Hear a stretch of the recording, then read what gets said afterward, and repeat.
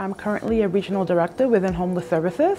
I started at SUS about 8 years ago. We're looking for social workers that can most definitely supervise other social workers, being able to motivate a team, being able to help people in terms of progression with writing their notes, and individuals who basically can case conference with the client and their outside worker to alleviate any situations that come up. SUS is a great place. You can most definitely move your schedule around, talk to the program director about maybe switching somewhere else. We have different divisions or departments, DD, behavioral health, and also homelessness. So we have a lot of different avenues for you to work in.